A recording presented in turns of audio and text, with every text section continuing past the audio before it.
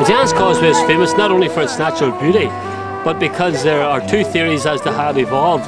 One, the more natural one, which was a debate between volcanists and Neptunists, who said that it was either caused by volcanoes or it was caused by the sea.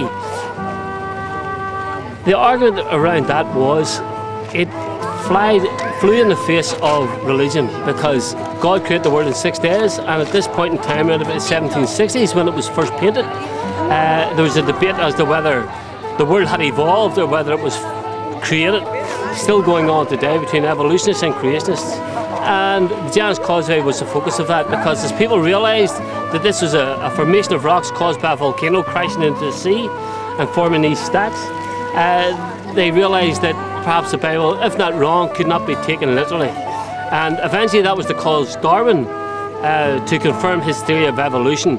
And that's the theory, that's the main historical significance of the Giant's Causeway.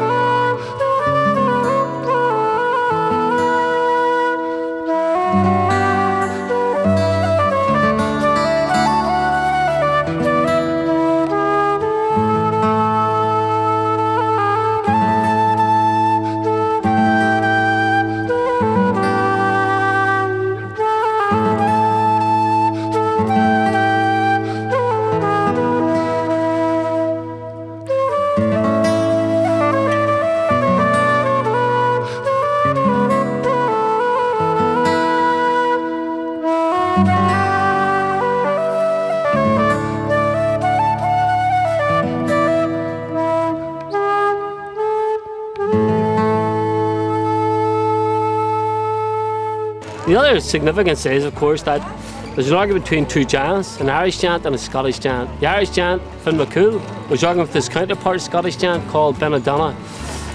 And they created this causeway over to Scotland, which is about 12 miles away. And as the Scottish giant was coming over, the Irish giant realised he was so big and he hid. And the Scottish giant saw him hiding in a cradle or in a pram, covered by a blanket by his mother, said, well, if that's the baby, I'd hate to see the father.